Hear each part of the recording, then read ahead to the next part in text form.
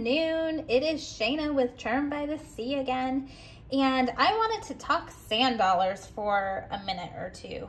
So, down here in Florida, we get something called red tide, and back in 2018, we had about 20 months of red tide. Red tide is absolutely horrible. It causes respiratory issues, but it also kills hundreds of thousands of fish and dolphin and turtles and manatees, as well as sand dollars. That summer, when the wind was shifting certain ways, I was able to go on my beach walks. And one weekend at Stump Pass State Park, I found 2,800. That is 2,800 sand dollars dead and washed up on shore.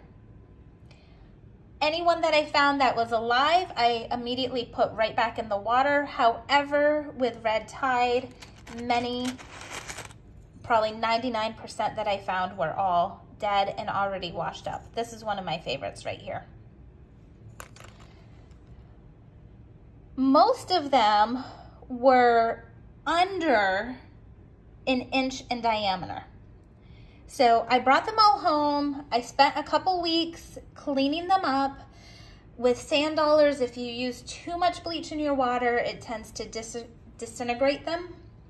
So I had to find the perfect mixture of a bleach water mixture that would clean them, but not make them so brittle that they totally disintegrated. I put them all up on my website as necklace earrings sets, as well as individual pairs of earrings and individual necklaces.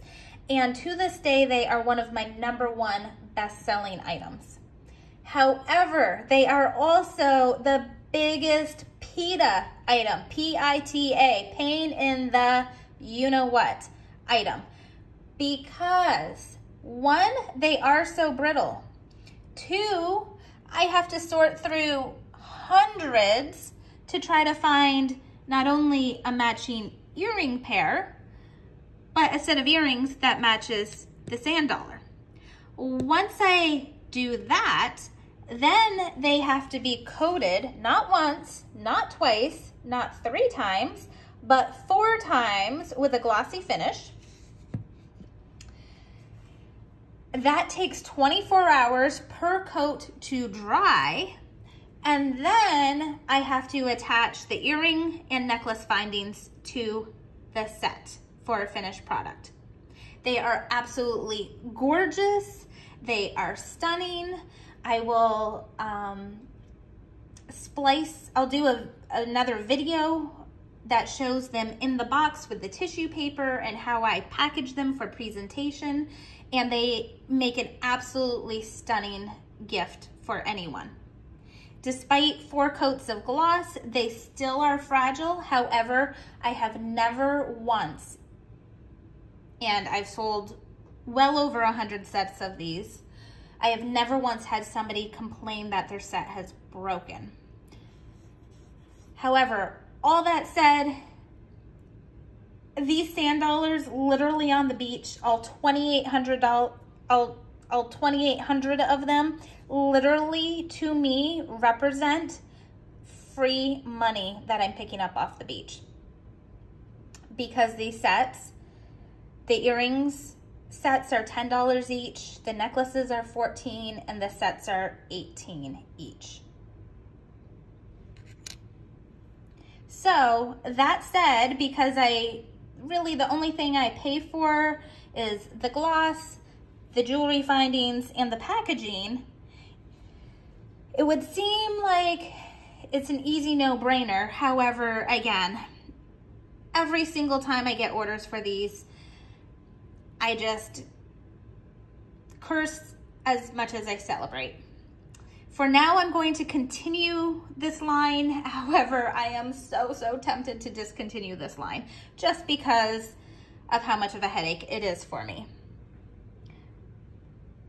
See, look at all of those. And I am so super picky and such a type A person that if any little sand dollar has any little chip in it, like this one has that chip right there, I refuse to use it as jewelry.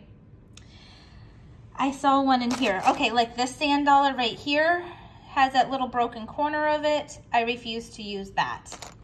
Sand dollars that won't fully bleach out like this, I refuse to use that for jewelry as well. What am I going to do with all of these that I don't consider jewelry grade? Some of them are beautiful, but just not jewelry grade.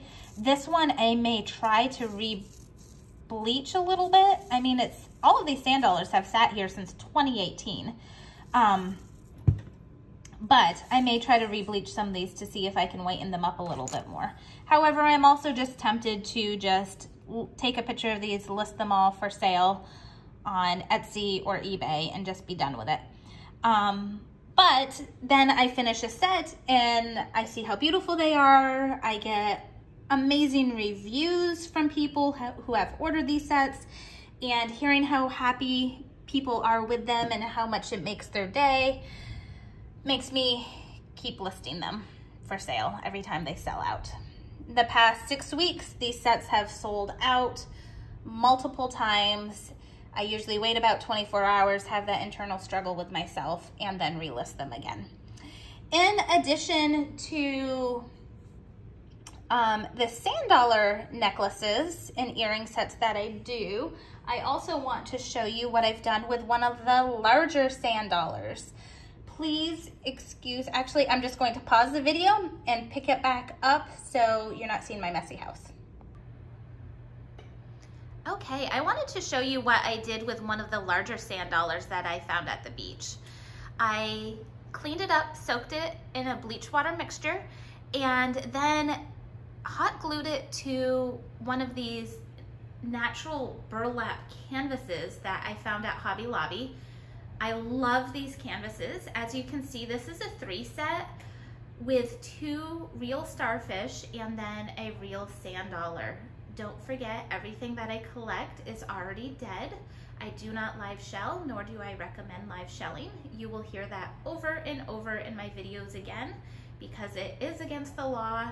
And unfortunately on social media, when I post some of these pictures, I've been accused several times of live shelling, but I can assure you that neither my children or I live shell at all. So this, I just am a believer of simple elegance, and this set is extremely simple but stunning and elegant. And I will post at the end of this video the link to my Etsy shop where you can check the set out and buy it if you would like. Okay, it has now been 4 days since I filmed the beginning of this video, and the sand dollars have been coated and the jewelry findings have been attached to them. They are now packaged up and ready to go. This particular ordered 3 necklace earring sets. And because the sand dollars are fragile, I like to put the necklaces and the earrings in 2 separate boxes rather than one long necklace earring box. I just try to prevent any chance of breakage. I also put the necklace and the earrings on these brown jewelry cards versus the traditional white ones because it's just not visually pleasing to have the white sand dollars on the white cards. Turquoise and teal are my favorite colors, so I always use turquoise tissue paper. The jewelry boxes come with cotton squares, and I divide those in half, and I keep half in the bottom of the box, and then I put the other half on top of the earrings and necklace, and then fold the tissue paper over and put the lid on the box. Normally, my box lids have my logo sticker on them. However, I have run out of them. I thought I had an extra pack somewhere, but for the life of me, I have not been able to find them. I am very type A, organized person, and everything has its spot. However, I moved about 6 months ago, and I haven't found something still. So I'm not quite sure where those others are. But anyway, I have more coming. Unfortunately, this order will not have those stickers on the boxes, but it does have my business card in there, and then all of the packages that I mail, I also put one of these stickers on here that just says, "Thank you, your purchase made my day. I hope this package brightens yours." Because your purchases truly do make my day and make me smile. And I'm so thankful for every one of you who support this momtrepreneur and my small hobby business, which is quickly growing into my full-time business. So I thank you so much, and don't forget to like and subscribe. Have a great day.